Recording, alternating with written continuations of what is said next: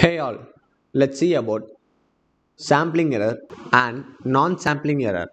Let's see about sampling error first. By definition, sampling error arises because of the variation between the true mean value for the sample and the population. In simple, it is a type of error occurs due to the sample selected which does not perfectly represents the population.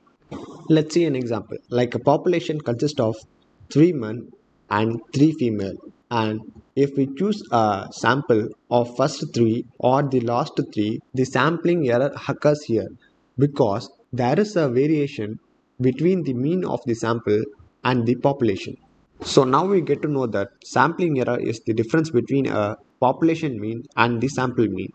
Now let's see about non-sampling error.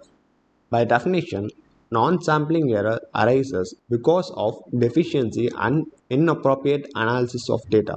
So in simple, an error occurs due to the sources other than sampling while conducting survey activities is known as non-sampling errors. Non-sampling error can be random or non-random, whereas a sampling error occurs in random sample only.